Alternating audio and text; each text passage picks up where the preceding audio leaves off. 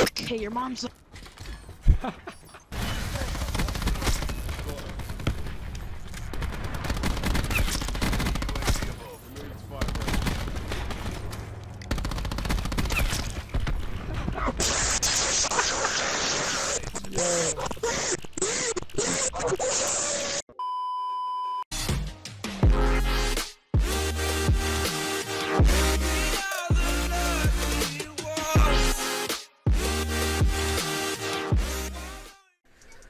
Yo, what's going on, guys? It's your boy Felicity here, and today I'm bringing you guys a best class setup video for the Hades. I'm going to talk about a few other things in this video. As most of you guys know, there's like a massive update that was released today. Not really massive. It was pretty big in terms of multiplayer. There was a lot of weapon tuning that went down. A lot of things got nerfed, and a lot of guns got buffed. So it's going to change the gameplay drastically, at least in multiplayer. So I'll be covering that as well. But I'm gonna just start off with this class setup, guys. So I'm using the Hades right here. I don't have that operator mod, the one that like allows you to like hip fire only, the one that's really good. But yeah, I don't have that, so that's why I'm just using this regular class setup. So guys, I'm using reflex, quick draw, fast mags, and FMJ. And then for the perks, I'm using scavenger, dexterity, and ghost, I believe. I'm not sure if I'm using ghost, but I might be, I might not be, I can't remember. But and I'm gonna talk about Firebreak quickly because I feel like it's really good. It's pretty rated. Yo, I said underrated. Yo, I'm tripping right now. But anyways, guys, the main reason I was using it was because I bought the Galaxy suit for Firebreak. I think it was like $6.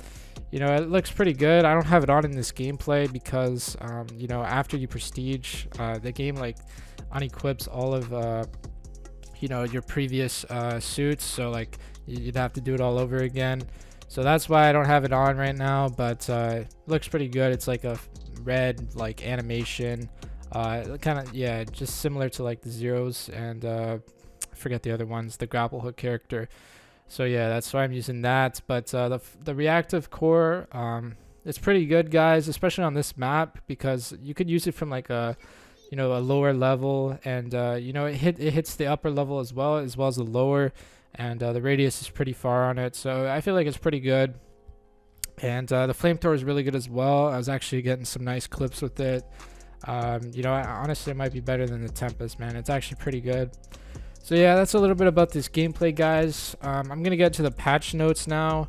I think I have them up, or maybe I don't.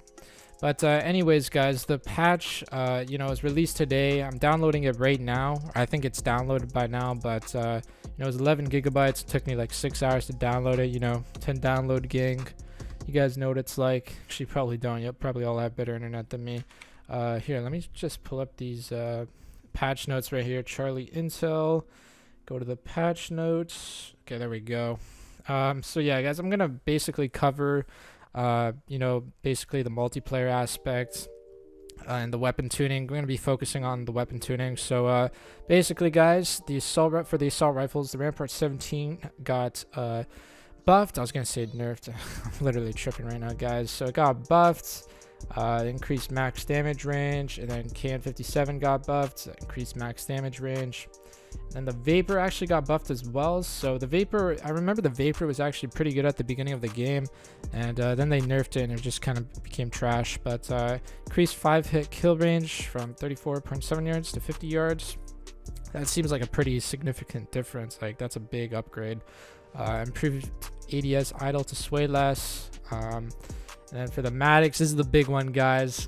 For all you Maddox players out there, man, I'm sorry. I know what it's like. I was a Maddox player myself. But yeah, I'm just going to go over the nerfs that went down. So reduced recoil stability in the first 5 shots. So in the first 5 shots, man, like the recoil is just crazy now. I haven't played it, but I saw a few clips of it on Twitter. So the Echo Fire Operator mod improved recoil stability. So that's actually a buff. But I don't use the fucking operator mods. So quick draw got reduced ADS in speed, and quick draw 2 got reduced ADS in speed as well. So if you guys didn't know, like quick draw, like just a regular quick draw on the Maddox before this update, it was really slow. So I can't imagine how slow the ADS speed is now. And I don't have a lot of time, so I gotta like talk fast. Actually, I think I have like 3 minutes, but still. And stock got reduced ADS move speed. Honestly, I don't remember thematics. Like, I don't think it had that great of a strafe anyway. So I don't know, man. Maybe it's just kind of like similar to the ICR now. You know, obviously it's not as slow, but it'll probably be like that. So, and then Elo got reduced recoil stability. So I'm not sure if that means that red dot's better on the Maddox now or what, but I guess I'll have to test it out myself. And for console only, reduced max damage range from 23.6 yards to 20.8 yards. That doesn't seem like much of a difference, but then again, this gun always shined, you know, at like medium range. It's pretty good at close range as well, but I don't know if that's that big of a difference, honestly. So for the submachine guns, the MX9 got a buff, GKS got a buff. You know, I'm just gonna like go over these quickly. I'll just tell you like basically what went down with the weapon, whether or not it got nerfed or buffed. So Spitfire actually got nerfed. I'm glad the Spitfire got nerfed. So it was like amazing at close range. It was by far the best in the game. Best close range gun in the game. Absolutely shredded. So yeah, that got a pretty big buff. Nerf, sorry. Reduced max damage range, and stock got reduced ADS move speed. Extended mags got reduced magazine size. So I'm pretty sure extended mags on this gun, like it gave you like a 50 bullet clip, which is absolutely crazy. So I'm kind of glad that got nerfed. And fast mags got a reduced reload speed enhancement, so that's good as well. The cordates, let's see, reduced overheat cooldown speed, and grip reduced recoil stability. Okay, so that got a buff. Okay, and then I think I'm just gonna talk about the saw, guys, and that's it. I literally have like no time left. This gameplay is kind of short. Actually, it's like 7 minutes, but still. Reduced sprint out speed is okay. Yeah, so that's a nerf. It's the same as other SMGs now, and reduced base move speed. So it's the same as other SMGs, and then stock got reduced ADS speed, and stock 2 got reduced ADS move speed as well. So I'm not sure what it's gonna be like with stock and stock 2 now.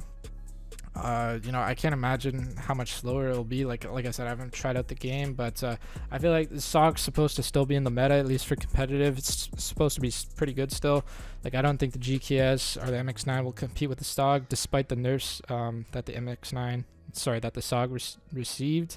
And then for console only, dual wield got nerfed, and hipfire accuracy and max damage range. So yeah, guys, that's pretty much it. Those are the main guns I wanted to focus on. I don't really have time for anything else, but yeah, guys, hopefully you guys enjoyed this video. If you did, drop a like and subscribe. Have a great day, and I'm out, guys. Peace.